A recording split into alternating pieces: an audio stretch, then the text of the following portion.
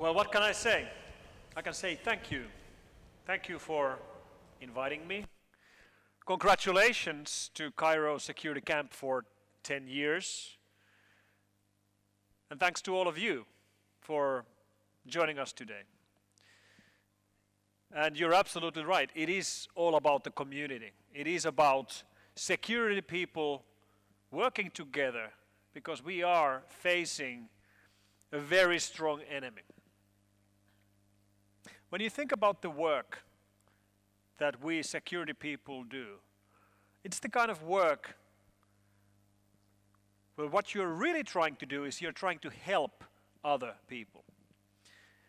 Our clients and customers and our friends come to us asking for help, asking us to help them in problems that they could never solve by themselves.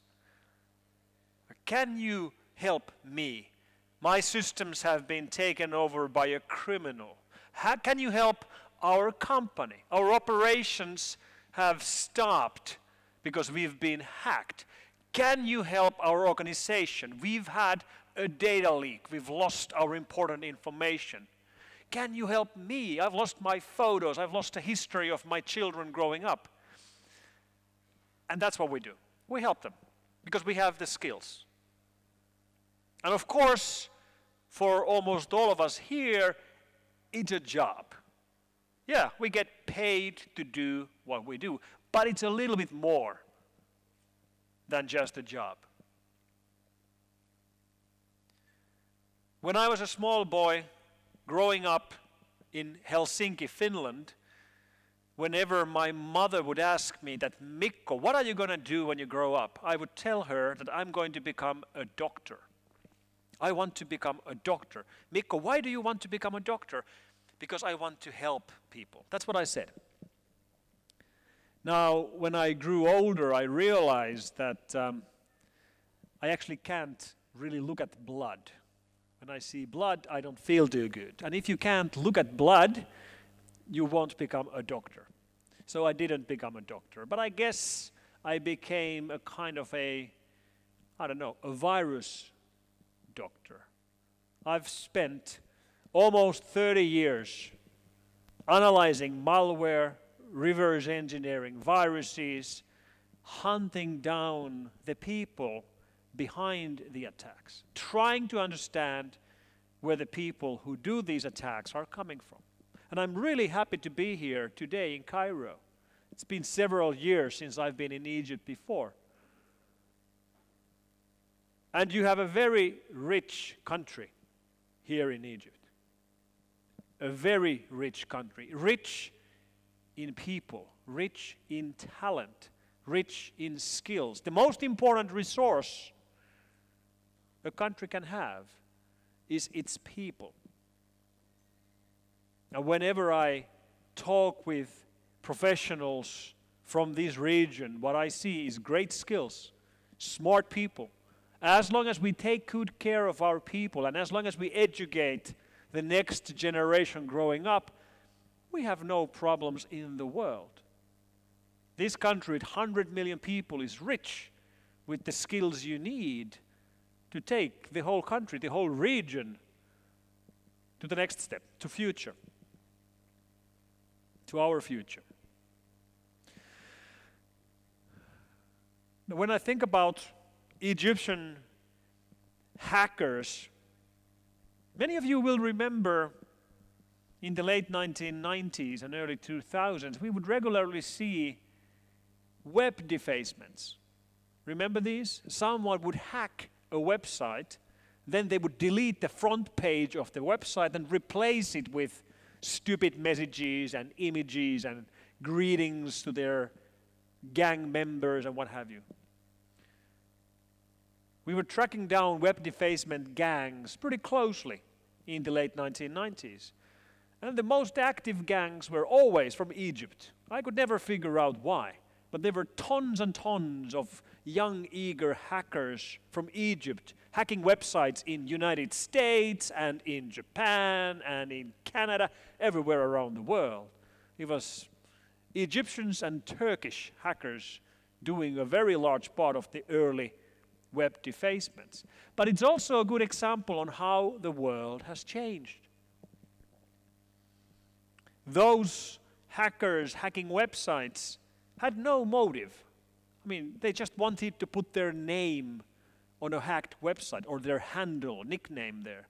Just like when you do graffiti and spray something on the wall with no permission, it's just to get some recognition.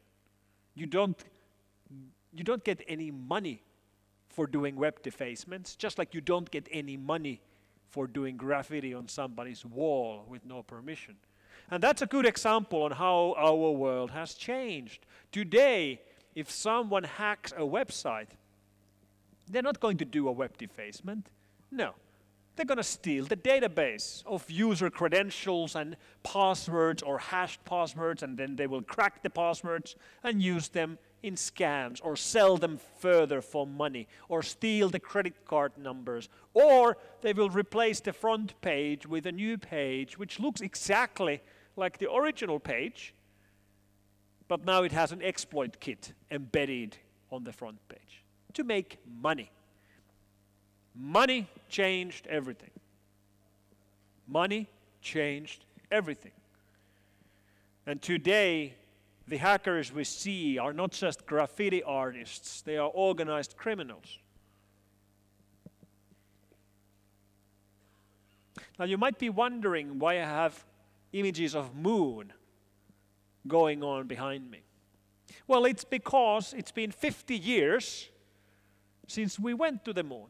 2 months ago, we were celebrating the 50th anniversary of Man on the Moon.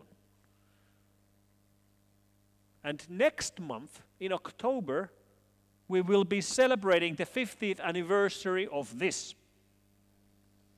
This is a logbook from October 1969. And in that logbook called Implog, there's one entry dated the 29th of October 1969 at 10 p.m., 10:30 p.m. in the evening. The first packet on the internet. The first packet on the internet. The first time a packet of data goes from one computer to another computer on the internet. 50 years ago. 50 years is a long time. I'm 50 years old myself. This is how much 50 years is. But then again, it's not that long. And this technological revolution that has happened since this first packet just blows the mind.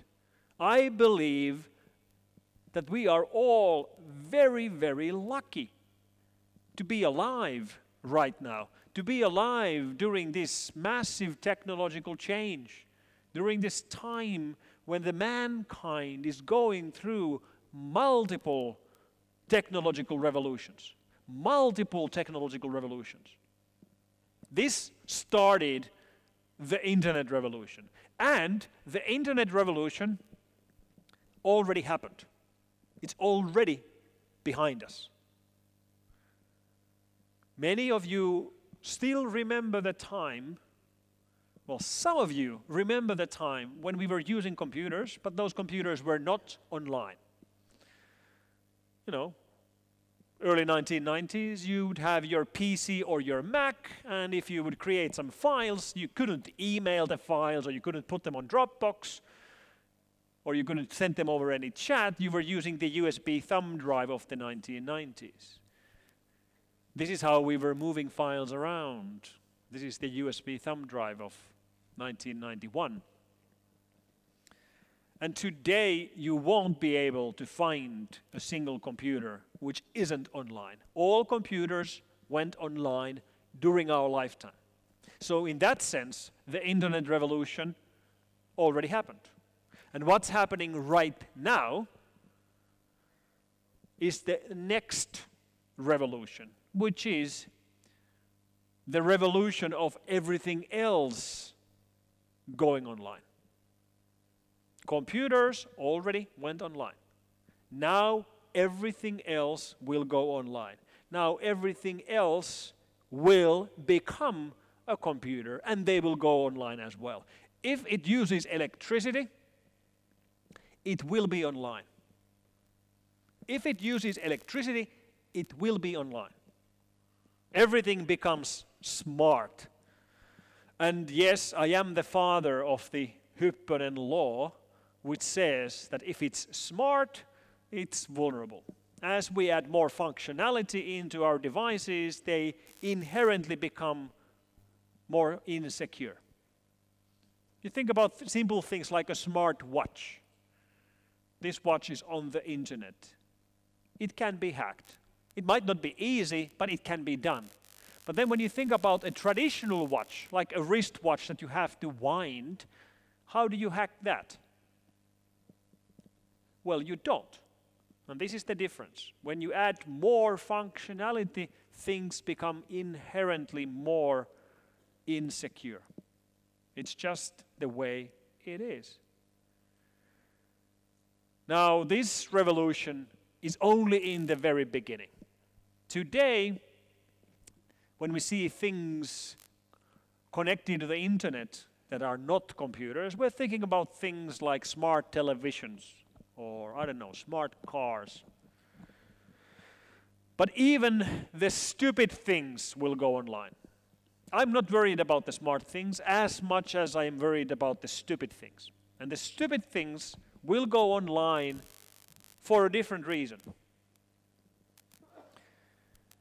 We've all heard that data is the new oil. And this is true in many ways. Data is becoming more and more valuable. And that's the main reason why everything will become a computer. Vendors who build devices that today are not on the internet want to put them on the internet so they can collect data. Valuable data like where are our devices being used? What kind of users use our devices? When do they use them? Where are these people? Where do they live? Things like that. And this will lead to a world where all devices will be on the internet and they will be online with new kinds of technologies. Right now there's plenty of talk about 5G. And there will be further technologies, 6G, 7G, new mechanisms like Zigbee and Sigfox, which will take our devices online with no need for accounts or SIMs. And this will lead us to a future where internet will disappear. Mark my words, internet will disappear. In 20 years, 30 years, nobody will speak about the internet. It will disappear. It will be so ubiquitous, so built into our everyday lives that we don't even think about it. Sort of like breathing air. You assume that there is air everywhere and you don't really have to think about breathing in and out. Or, well, today like electricity. Of course you assume that there's electricity. If you travel to another country, I wonder if they have electricity there. Yes, they will. This is what will happen to internet. It will be everywhere. We all will be online all the time, and all of our devices will be online all the time, using some yet-to-be-designed technology. There won't be any SIM cards or accounts or payments. Things will just be online, everywhere, all over the globe. And when that happens, and it's going to happen, nobody never thinks about the internet. Nobody says that I'm going to go online. No, you will be online. All of our devices will be online all the time. And this is great. And it's horrible. Just like the internet itself. Internet is the best thing and the worst thing that has happened during our lifetime. Internet is the best thing and the worst thing which has happened during our lifetime. Internet is great. I love the internet. I really do love the internet. The upsides are huge. When you think about all the business, all the connectivity, all the entertainment that we have received thanks to the internet, it's great. But at the very same time, the internet has exposed us to new kinds of risks which we didn't have to worry about at all. Internet takes away geography. There is no geography on the internet. There are no distances, there are no borders. And that's great And it's bad, because then the criminals who can be anywhere on the planet can now reach you. And it changes the way we have to worry about our level of risk in becoming a victim, or the risk that our company becomes a victim. So on the 19th of March this year, when employees of the second largest company in Norway went to their offices in the morning, what they saw at the door, at the headquarters of the company, was a sign which said in Norwegian that please do not turn on your computer. And then there's an added note at 7:40 in the morning that you can use your phones, but please do not use your computers. The company in question is called Norsk Hydro, the second largest company in Norway, one of the largest companies in the world manufacturing aluminum. They were hit with a targeted attack by an organized crime gang.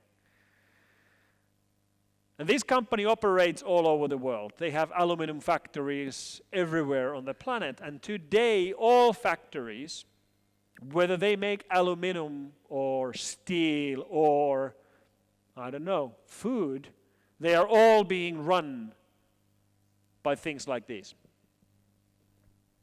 PLCs. Programmable logic controllers. This one is made by Siemens. This is the S7400. The reason I picked this one for my pictures is that this is the one that Stuxnet was targeting in Iran in 2010. But it could as well be a PLC made by Schneider or by Honeywell or by any of the other large manufacturers. And while they don't look like traditional computers, they are computers. They are small 32-bit Linux servers. They control our world. They control every single plant, every single factory, every single power plant. The lights are on in this room right now thanks to devices like this. The lunch that you will have later today was at least partially made in a food processing plant being run by these. And when Norsk Hydro, the aluminum manufacturer, was hit in March, they had to take all of their computing capability offline. All laptops offline, all desktops offline, all servers offline, all PLCs offline. And this is remarkably risky because manufacturing of aluminum is very, very fragile. When you build an aluminum factory, you build it, you start it, and then you never stop. You cannot stop an aluminum factory. If you have to stop the factory, you will typically lose the whole factory. And this is what we were worried about was going to happen in this case. Because how on earth would you be able to run a modern factory without computers? Surely you cannot do it. Except in this case, they could do it. They didn't lose a single factory, even though they had to go to manual mode. How was this possible? Well, the answer is it was possible because this company still had a bunch of old geeks who were working for them.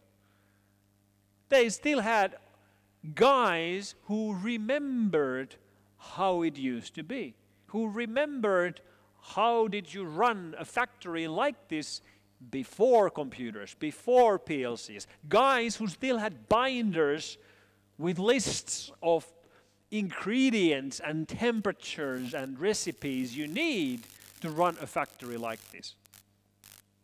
Quite incredible. These guys just earned their pension. But the question is, how much longer can we do this? It's incredible this was even possible today. Can we still do this in 5 years, 10 years? Probably not. We are at the very end of the time where we can operate things like these without the computers that today run our whole societies. And we, mankind, have a history of making innovations which reach out way to the future, which seem like a great idea right now, and then we realize later that it was a really bad idea. Let me play you a TV ad from the 1950s. Smart woman, she's putting a new floor down by herself. Wise woman, she's using Kentile vinyl asbestos tile. Easiest flooring to install, easiest flooring to care for. Save every way with Kentile vinyl asbestos tile. Kentile vinyl asbestos tile. Asbestos was such a great idea. When asbestos, the material, was invented, it seemed like the perfect material. Cheap to make, very good in insulation, can be molded to any mold you want, doesn't catch fire. Perfect. Let's put asbestos everywhere. Until 20 years later, we realized that actually it was a horrible idea and very poisonous, and we're still suffering from problems created by this innovation. And what we are doing today, in many ways, reminds me of IT asbestos. IT asbestos is what we are doing today when we turn everything into a computer running an old and outdated Linux kernel with no capabilities for patching them and with built-in credentials and passwords which cannot be changed by the users, combined with open telnet ports and then connecting these to the public internet by the millions. This is what we're doing today. Most of the new cheap IoT devices that are being manufactured in China and used all over the world are like this. Hopelessly insecure cheap devices which cannot be secured even by the end user, and they are connected to public internet. Many of the mistakes that we had already figured out and fixed on our computers are now returning on IoT systems. Things like Telnet. Like we got rid of Telnet as a protocol on our servers in the 1990s because Telnet was such a bad idea. An unencrypted protocol which you use for authentication. So we replaced Telnet with SSH. Well, today you will find more Telnet traffic than in the last 20 years, thanks to IoT devices. And this is being used by IoT attacks, which we now see everywhere. Let me show you statistics from 2 days ago. Stats from Bad Packets, looking at IoT botnets. Botnets which don't infect computers at all, which only infect security cameras and doorbells and smart fridges. And when we look at statistics, number 4, worldwide, Egypt, right here. There's a very large amount of IoT devices in Egypt, and very big part of those are hopelessly insecure. This is the IT asbestos legacy that we are now creating and we are leaving to our children. This is our asbestos. The situation with IoT malware has become so bad that it has actually turned our statistics upside down. When we look at statistics at our honeypots, we run a global network of honeypots which collects tons and tons of attack traffic. The traffic we used to see on our honeypots used to be Windows malware. You know, WannaCry and Petya and all legacy Windows malware which would go around the world for years and years. Well, when we look at current statistics, it's mostly Linux malware. Our honeypots are now seeing more Linux malware than Windows malware.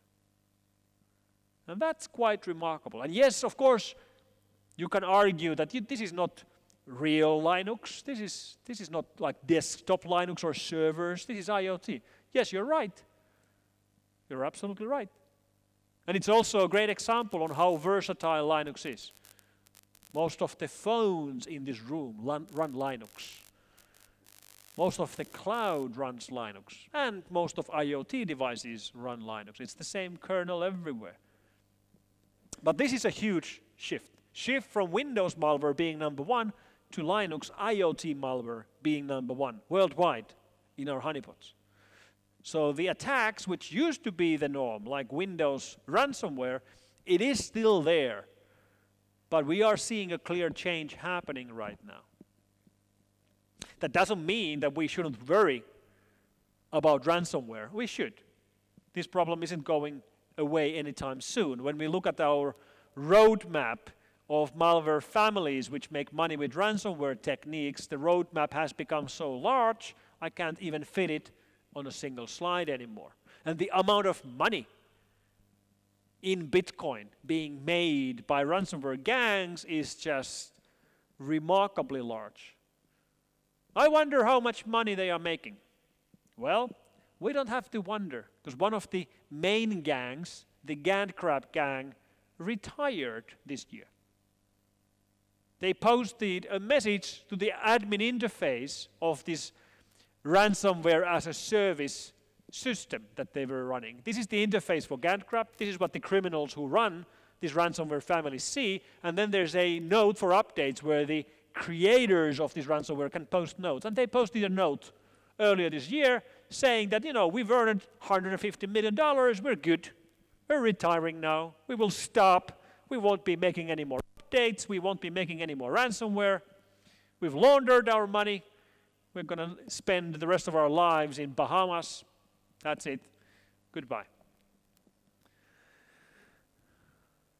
We are leaving for a well-deserved retirement. We have proven that by doing evil deeds, retribution doesn't come. I think they are too early claiming that.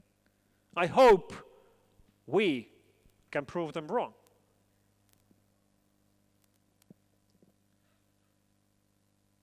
But it's not just all about money making.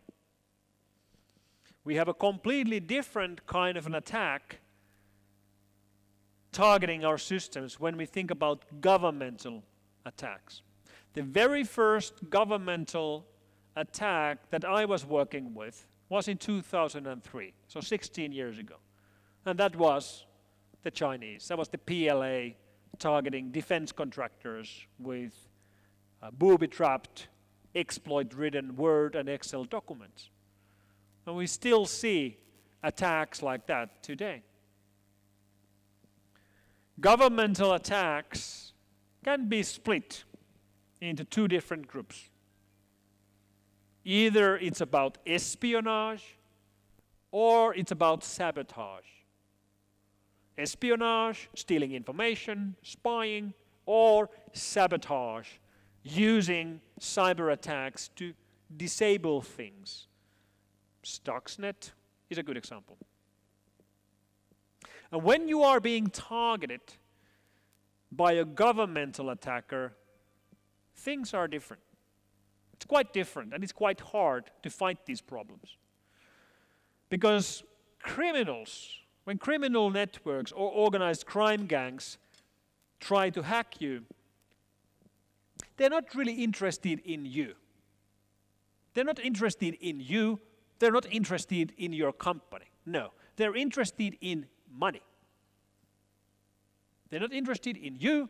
They're interested in money. And if it's too hard, too slow, too expensive to hack your network, they will forget about you.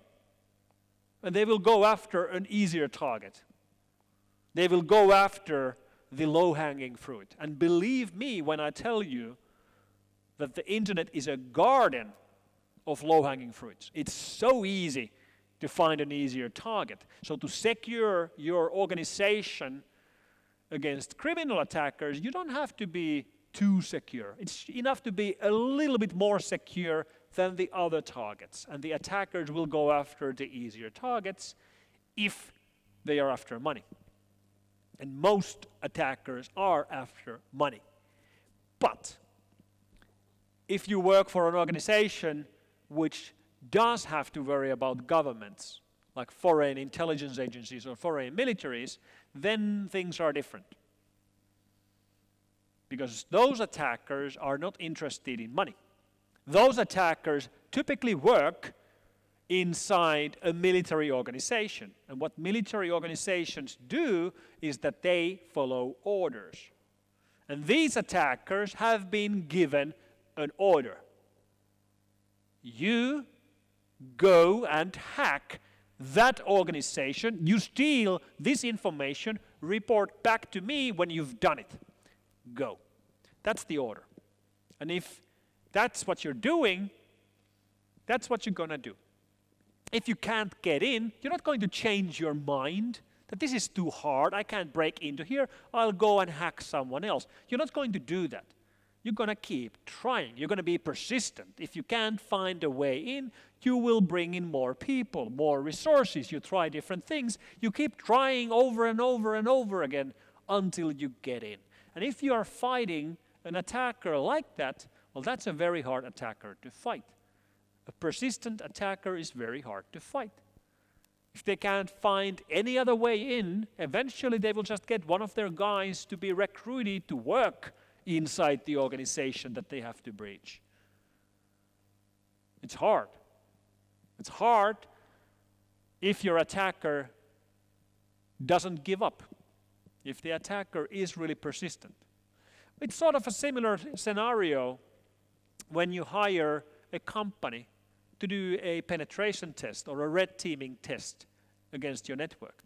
It's the same scenario. Like, they will try to get into your network, and if they can't get in, they're not going to change their mind. We can't hack this company, let's hack someone else. Of course not, because that would be criminal. They will keep trying to break into you and only you, and if they can't get in, they will bring more resources, try different things until they run out of time. They don't have unlimited time like governmental attackers often do. But in that way, they are similar. So when you hire a pen test, or when you do a pen test yourself, in many ways it's more similar to governmental attackers than criminal attackers. There's always exceptions though, but this is the big picture. And when we look at governmental attacks, there's two countries which keep popping up over and over again as attackers: Russia and China. Now, this doesn't mean that Russia and China would be the only governments doing attacks like these. Of course not. Because today, every technically capable country is building both offense and defense in the cyber world. This includes Egypt. Egypt is building both offense and defense in the cyber world, as you should. Because today, to have credible defensive capabilities includes the capabilities to attack if needed to do that. But the reason why China and Russia make the headlines over and over again is that these countries don't really seem to care too much if they get caught. United States, for example, is investing much more money into offensive cyber attacks, and they've done it for longer than anyone else. But they've been caught very few times, because they care about getting caught much, much more than what Russians and Chinese do. But it's quite remarkable when you compare these two countries. They're both massively large countries. Russia is the biggest country on the planet. China has more people than any other country on the planet. They're both countries filled with great technological developers, great coders, great researchers, great reverse engineers, great mathematicians, great physicists. So it's quite remarkable and quite weird when you think about that these countries are very different when it comes to creating and exporting technology. China creates and exports technology all the time. We can all name Chinese tech companies like that. You know, Lenovo, ZTE, Xiaomi, OnePlus, Huawei, all these. Try naming, for example, Russian mobile phone makers. Can you name any? I don't think so. We all have Chinese chips in our pockets right now.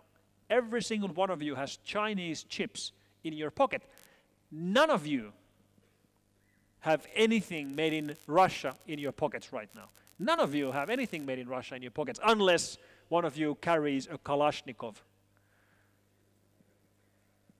And if you're carrying a Kalashnikov, don't tell me. And isn't that a little bit weird? And of course, this means that potentially China has a much, much better visibility on the rest of the world compared to Russia, especially during times of crises where they might be inclined to use this upper hand of technological reach that they have.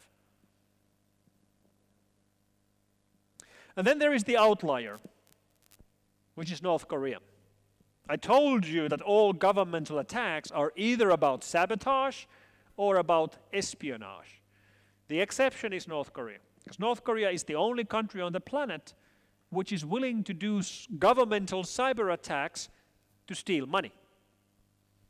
Governmental cyber attacks to steal money. North Korea is willing to steal from other governments with hacks and ransomware trojans in order to fix their budget deficit. And that is quite remarkable. We know a little bit about the operations run by the North Korean hacking teams, including operations of Mr. Park Hyuk, one of the members of the so-called Lazarus gang, which was involved, also known as Lab 110, which was involved in the Sony Pictures hack because of the Interview movie, as well as the Swift hack, as well as WannaCry ransomware attack. They've used multiple different fronts to try to hide their operations. But the money from these hacks goes back to North Korea, goes back to their weapons program. This is quite remarkable. If someone would have told you 20 years ago that eventually there will be cases where countries hack other countries with computer attacks to steal money and then fix their own budgets with those monies, that would have sounded pretty far-fetched. But that's exactly where we are today. And it gives you an idea about how far-fetched things that will happen in our future will sound today. They will sound like science fiction. We wrote about the operations done by North Korea in our paper called Cyber Threat Landscape for the Finance Sector, which we published in July. You can actually download this from our website if you're interested in the details in this. But the fact is that we are in a new arms race. And we will be in this arms race for decades to come. Part of our future together will be that we will be in a cyber arms race, just like we were in a nuclear arms race for the last 60 years. We spent the last 60 years in nuclear arms race, we will spend the next 60 years, maybe, in cyber arms race. Because cyber weapons are effective, affordable, and deniable. Affordable, effective, and deniable. That's a pretty good combination in any weapon. However, just like real-world weapons, cyber weapons also rust. They don't work forever. When you look at the kinds of attacks that governments have done, they typically target vulnerabilities with exploits. And vulnerabilities don't stay vulnerable forever. The bugs get found and fixed. Systems get changed. Operating systems are migrated to other operating systems. If you find a completely unknown vulnerability today from some common system, it won't be there in 10 years' time, maybe in 5. So you have a limited time window when to use these kind of devices, these kinds of weapons. And that creates a totally different landscape for these weapons, because the power of traditional weapons is typically not in using them, it's in deterrence. It's in having the weapons, showing the weapons to your enemy, and then hoping that they won't attack because they know you have them. This works especially well with nuclear weapons. This is why countries which have nuclear weapons do nuclear weapons testing. They want to show to other countries that, hey, look at this, we have nuclear weapons. Don't come around here, we have nuclear weapons. This is the reason why we know how many tanks the Russians have, or how many aircraft carriers the United States has, or how many fighter jets the Egypt Air Force has. How would you find out how many fighter jets does the Egypt Air Force have? Well, of course you would Google for it, and you would find it from Wikipedia. This is public information. This is why militaries do military parades to show what they have, to get deterrence power. But how do you do a military parade for cyber weapons? And maybe one part of our future will be that there will be something like that. Maybe there will be public demonstrations of cyber power shown in order to get some deterrence power out of cyber weapons. Maybe. Technology has always shaped the face of conflicts, shaped where we fight our wars. Hundreds of years ago, when we had no other technology than swords, all of our wars were fought on land until we got good enough technology to build warships. And then war expanded from land to sea, and then from sea to air. And then we got satellites and stuff, so space war, and now cyberspace war. When you look at modern conflicts like Russia-Ukraine, which is happening right now, that war is right now being fought on land, on sea, in air, in space, and in cyberspace.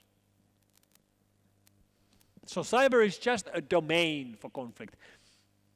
But it's not going to end here.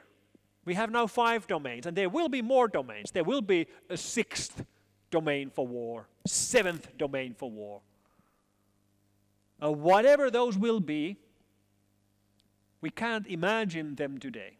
And if we try to imagine them today, they will sound like science fiction. The 6th domain could be, I don't know, artificial intelligence war, or DNA warfare, or nano warfare. What would nano warfare look like? I don't know, but maybe an enemy could fly over your country dropping nanobots, which would be so small they would go airborne and then enter the bloodstream of your soldiers and go to their brain and change their thoughts. Does that sound like science fiction? Yes, it does.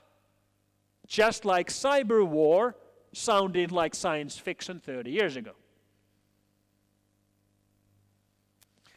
And artificial intelligence or machine learning is clearly shaping our world right now. Machine learning is being extensively used today, not just by search engines or cloud systems, but security companies, for example.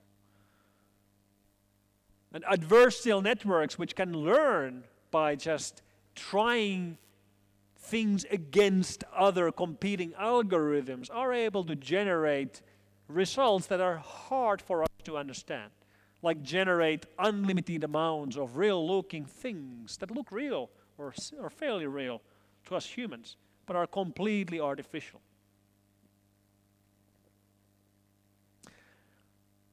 So AI will matter, but you don't have to believe me. You don't have to take that from me. You can take that from Mr. Putin. Искусственный интеллект – это будущее не только России, это будущее всего человечества.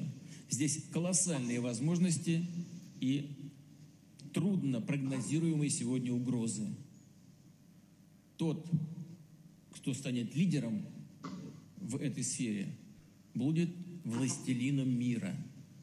Кто станет лидером в этой сфере, станет лидером мира. Who will become the leader in artificial intelligence will become the leader of the world. And I believe that developments in creating strong, wide, superhuman intelligence will increase the likelihood of conflict, not decrease. They will increase the likelihood of conflict. Just for a second, imagine that a country or a company would announce that we are on the verge of having superhuman intelligence. We believe we have it, next month. Imagine how other countries would react. When they would hear something like that, they would understand that, oh my God, if they get that functionality, it's going to be game over. They have superhuman intelligence. They will win everything. They will win every competition. They will have superior technology and planning. They will win every war. We must steal that technology before they get it. Or if we cannot steal it, then we must destroy it. And it could be that the next big conflict will start from something like this. But that is still way, way in the future, because we are nowhere near close to levels of human intelligence. Today's technology, yes, works on machine learning, and machines are good at learning. But I don't believe we have capability of simulating human intelligence in the next couple of decades. I do believe it's going to happen, but not very soon. So for now, our work will remain to be like it has been for the last decades. We play the ever-ending game of security Tetris. Because securing computers reminds me of Tetris. It reminds me of Tetris because just like in Tetris, whenever you succeed in something, your success will disappear. And whenever you fail, your failures will pile up. Happens in security, just like in Tetris. And we've been spending so much effort into building walls around our networks, hoping that if we just build strong enough walls, all enemies will stay outside. Well, if you only put all of your effort into building walls, that means you're not looking what's happening inside of your network. And this is where we are failing the hardest today. Companies get breached and they have no idea. It will take them literally weeks, months, even years before they realize that they've been breached. And if you don't detect that you've been breached, you cannot react to your breach. And when security works, when you do your job right, it's invisible. I see this a lot when I go and meet our clients and customers. I might go to a meeting with the leadership team. We discuss about what they've been doing, and typically it's the CFO which looks at the budget and then asks me that, hey, it says here that we spent 50,000 euros last year or $50,000 last year into buying software and services from you guys.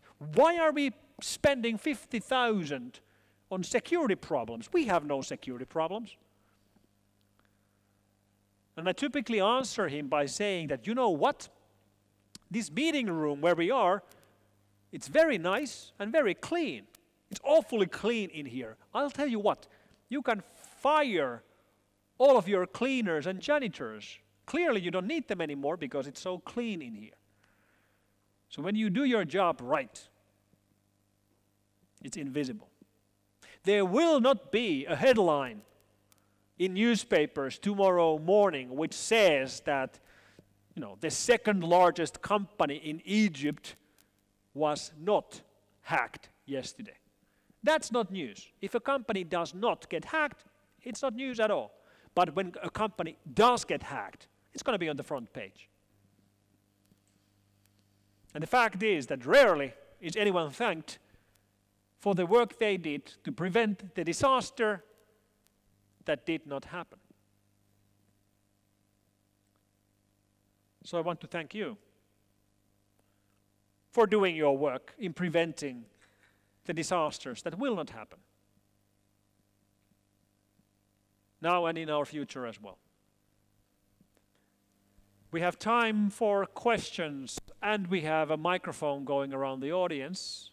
I'd be more than happy to answer your questions as long as you want. And we have a question there in the back. Let's get a microphone to the gentleman in the back.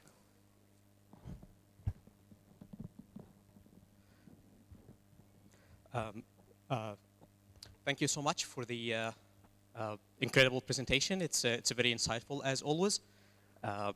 So you have mentioned a few keywords about revolution and governmental attack, and as you can see, we live in a region where revolution is coming all over the last few years, and it's driven by political instability.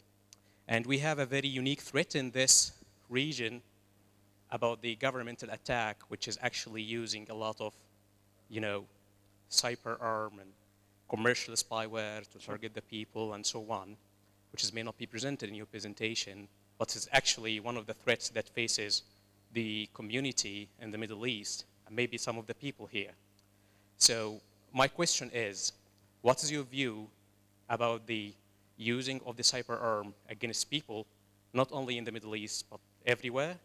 And are you satisfied of the vendors and antivirus companies' effort to defend the people that may not be your clients, but the people of the world? Are you satisfied about the effort, and what's your view about it? Thank you so much. Thank you. Yes, it's a great question, and of course, you're absolutely right. This region has had its challenges and problems with over-aggressive governmental work trying to spy on their own people. For example, I was working closely with the Finfisher incident around 8 years ago, which then involved the Egyptian government as well. And I totally understand why governmental agencies want to use the internet like this. It makes perfect sense. Intelligence gathering is about collecting information. Information used to be physical. It used to be something on paper. It used to be people discussing things face to face. Today, information is data. Information is no longer on paper. You don't have to go anywhere to get to the information. And people don't speak, well, they still speak face to face, but they even more speak on their devices. And when we think about technology and police work, when landline phones became commonplace, eventually our societies, we gave the permission to police so that they could listen into the phone calls to catch criminals. We decided that the trade-off that the cops could listen to some innocent person's phone call is bigger than criminals being able to communicate so that nobody would ever realize what they're saying. So we gave the cops the right for wiretaps. Then mobile phones became a thing. We granted the cops the right to listen to mobile phones. Then we granted them the right to tap text messages. Eventually we granted them the right to intercept emails over internet connectivity. But as encryption has become commonplace, none of that really matters anymore. No matter how well cops or intelligence agencies or governmental agencies can tap the connection, the cables, it doesn't matter if it's end-to-end encrypted. This is why we are now seeing such a boom in governmental malware, so you can infect the endpoints. Then it doesn't matter if the transmission is encrypted because they are at the endpoints. So what do I think about this? I think transparency is the key. We have to be able to fight bad people. We have to be able to fight criminals, organized crime, extremists and terrorists and foreign spies. For that, our governmental agencies need access to the internet. However, we, the citizens, we need information about what they do. We need information about how much they are spying on us citizens and how they are getting results. Now, agencies like this in general don't want to disclose anything.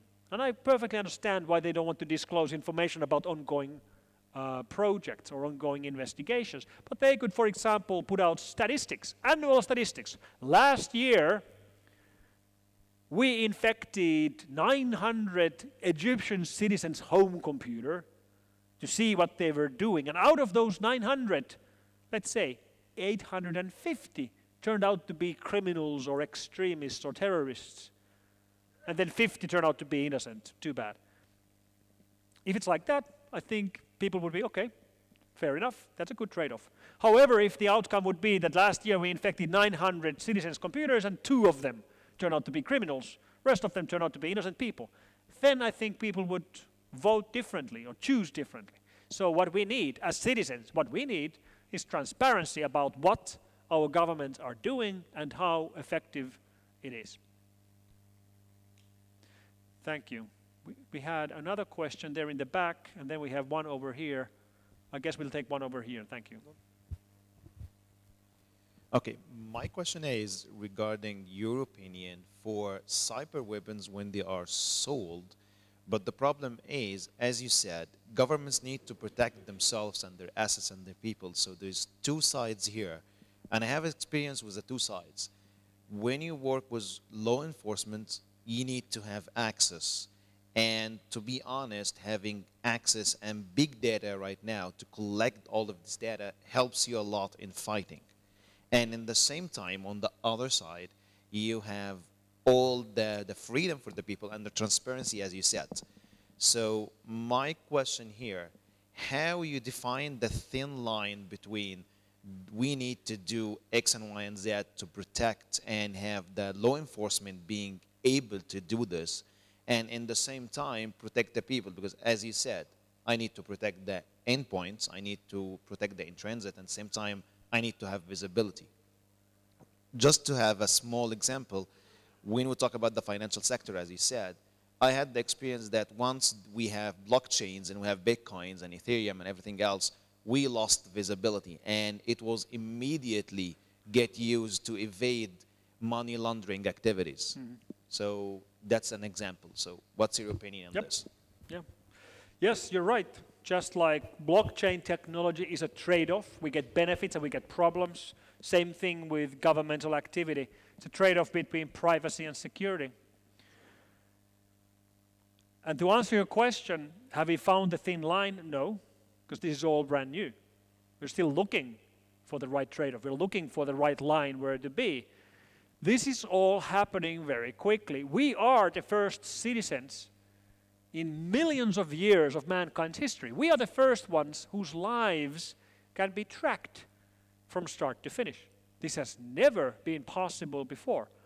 Today, the powers that be can track our lives from birth to death, like where we are, where do we travel, where are we with, who are we with, who do we communicate with. We carry these tracking devices on ourselves everywhere we go. We even sleep right next to them.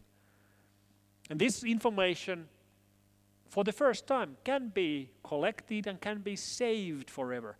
What does it really mean? Well, we don't really know. I don't think we really understand this yet because it's all brand new. And yes, we are still looking for the right trade-off and the right fine line. More questions? We have a question here in the front. Just the microphone is right there behind you.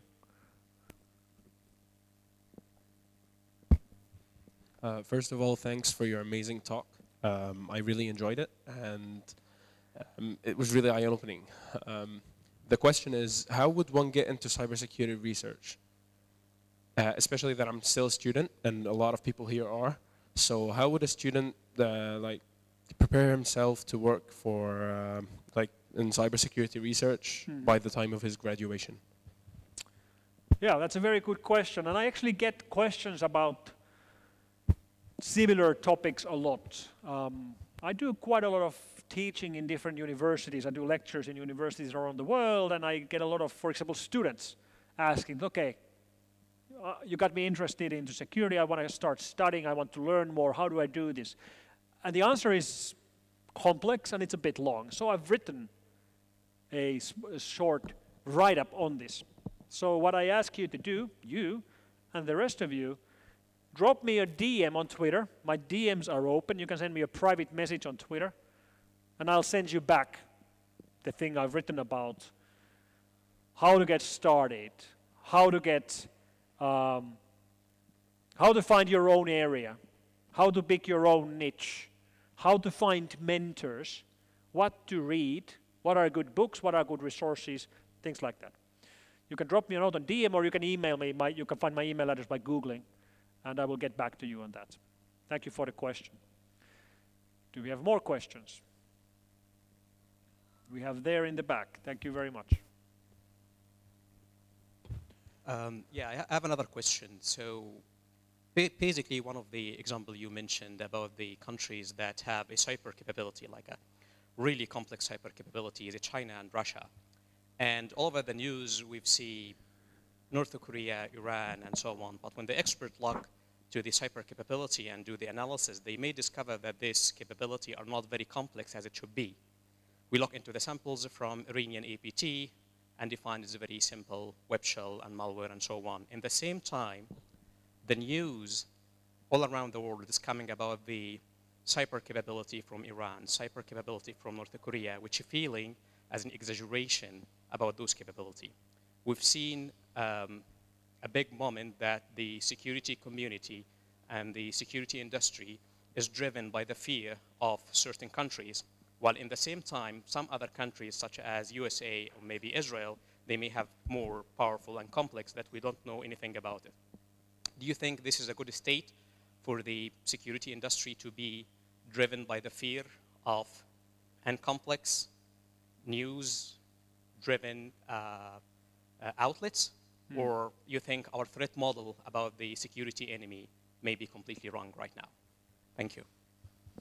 One clear development which I've seen, which is coming out from what you described, is that we see more and more companies asking questions about where their security technology is coming from.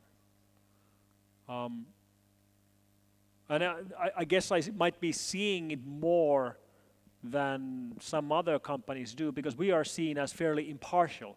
F-Secure is headquartered in Helsinki, Finland. Finland is not a superpower. Very few countries are worried about Finnish intelligence agencies or our international power. And we are seen as very impartial. We're not even part of NATO. And these are the kind of questions that I see when companies, for one reason or another, don't want to buy, let's say, Chinese security technology or US-made security technology. But it's also a question about what is the responsibility of security companies during times of conflict and during times of crisis. Finland has a big border with a big neighbor. We have 1,600 kilometers of border with the Russians. Both my grandfathers fought the Russians in the Second World War. So that's one of the reasons why we've, as a security company, have been giving a very close eye on the Russian offensive technology being used by Russian government. But I recently went back to read the Geneva Convention, which defines the rules of law for war, including defining what is a legitimate target, legitimate military target during times of conflict and during times of war. And the way I read the Geneva Convention, to me it looks like it would define companies like F-Secure to be a valid military target during times of conflict or times of war. So if we would end up in a war, a foreign state could, for example, bomb our headquarters, and that would be a legitimate target. And that really gives me a pause. That is really something I never thought about when I joined this company almost 30 years ago. When I joined this company, I joined this small gang of geeks and nerds who were playing this funny game of analyzing viruses on floppy disk and trying to decrypt them before they spread too far, which was sort of like funny games. I definitely did not sign up for a work where we would be fighting organized crime gangs and extremists and foreign intelligence agencies and foreign militaries, and where our headquarters would be a valid target for bombing. I definitely didn't sign up for this shit, but this is where I ended up. And this is the world where we live today. And we'll take one last question before we go for break. I guess we don't have time, Mikko, sorry. Thank you very much. Yeah. Thank you. Thank you, Mikko. Thank you very much.